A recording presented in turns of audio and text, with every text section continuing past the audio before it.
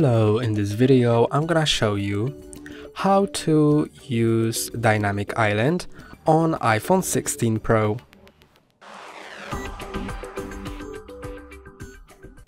iPhone 16 Pro has a Dynamic Island. To use it, you can open different apps that have live actions possible. For example, the clock.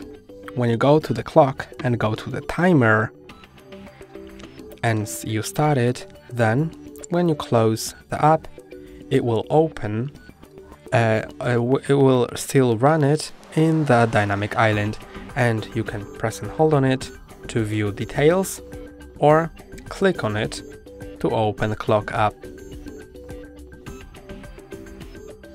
You can also swipe to the left to close the live action. You can also use the Dynamic Island in Google or Apple Maps. Let's go to Apple Maps and let's set a route.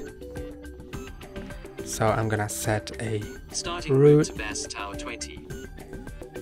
And now you can see that it opens me opens the maps. I can still press and hold on it. It will change the directions as I go there, or I can end route like that.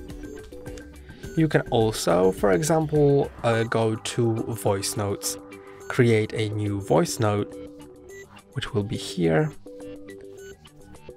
Okay, let's continue.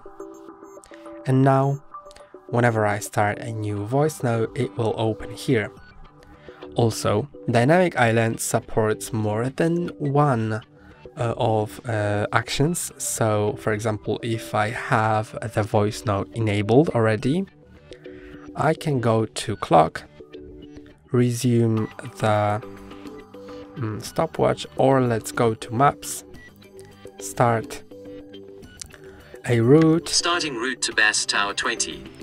And then you can see that I have a route here and the voice Head memo here. on And I can swipe it to the left as well. I can end the route like that. I can go to here and also stop the recording. And that's all for today. Don't forget to like and subscribe. See you next time.